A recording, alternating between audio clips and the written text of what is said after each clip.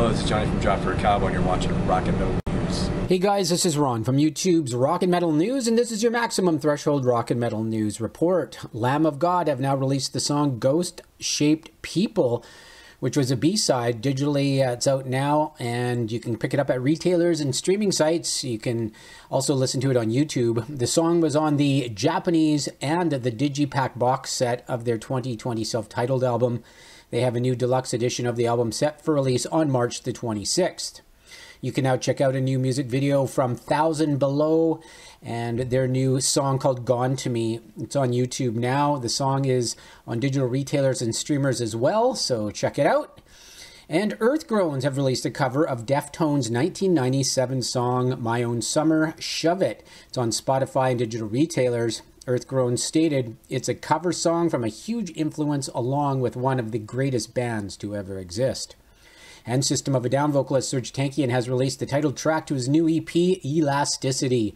It's on YouTube now, and Elasticity is out on March the 19th. The vinyl will be out April 30th, and it includes a number of songs he originally wrote for System of a Down, but they did not get to make an album together. Continuing with your MaximumThreshold.net rock and metal news, Paul Stanley from Kiss, his project Soul Station, announced their new album, Now and Then, will be out on March the 19th through Iommi, and pre-orders are now up. And it has a collection of 9 classic soul covers and 5 original songs. It will include the band 5 Stair Steps and their song Oh Oh Child, as well as The Spinners, Could It Be I'm Falling in Love, which is on YouTube now if you want to take a listen to it. And EYEHATEGOD have released a new song. It's called Built Beneath the Lies. It's the 3rd single off their new album. The album is titled A History of Nomadic Behavior. That's going to be out March the 12th through Century Media Records. So you can take a listen to that on digital retailers or YouTube. And the band Smith, or the collaboration of Smith KOTZEN. It's a collaboration between guitarist and vocalist Adrian Smith from Iron Maiden, and he collabs with Richie Kotzen, and they will release their self-titled debut album on March the 26th through BMG, and they've released the behind-the-scenes video of the making of their official music video for the song Taking My Chances, so you can watch that on YouTube. And finally, Tony Iommi has stated that a new Heaven and Hell album featuring Rob Halford on vocals won't happen now.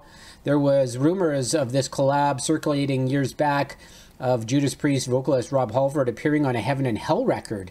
And that was raised by Vinny Appice, who recently said that there was talk about Heaven and Hell carrying on with Halford after Ronnie James Dio passed away. Appice stated to Rock Fantasy, "Rob kept wanting to do it. He wanted to do it. When I saw him somewhere at an award show, he told me, I'm going to talk to Tony." But how in a new interview with Loudwire, Tony Iommi said that the collaboration with Halford is something that could have happened, but he said, Rob must have mentioned it to Vinny at one particular time. It won't happen now, but I'm writing stuff. What I'm going to use, I don't know yet. There's no rush to do anything at the moment. I want to do an album of sorts, whether it's riffs or having a singer on it or movies or whatever. I'm open for most things at the moment. So that's good news that Tony Iommi is writing, but looks like Heaven and Hell with Rob Halford is definitely on a hold right now, or may not ever happen. This is Ron from YouTube's Rock and Metal News with a Z, and this has been your Maximum Threshold Rock and Metal News report. Thanks for tuning in.